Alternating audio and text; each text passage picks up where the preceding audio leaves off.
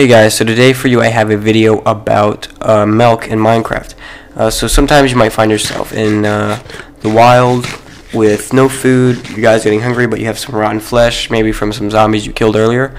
Now, as we all know, rotten flesh poisons you when you eat it most of the time, and you usually end up hungrier than when you started out.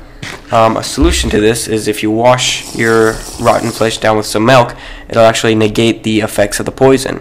Milk doesn't just affect the rotten flesh poison, it'll actually take out the effects of poison from witches and even stop the wither potion effect. So as you can tell by now is that milk will really get rid of all the potion effects, and even multiple at a time. If you have 3 potion effects on you at once, it'll get rid of all 3. But beware that it also gets rid of positive potion effects like strength, speed, etc. So be careful what you use it with. I hope you guys enjoyed this, and thanks for watching.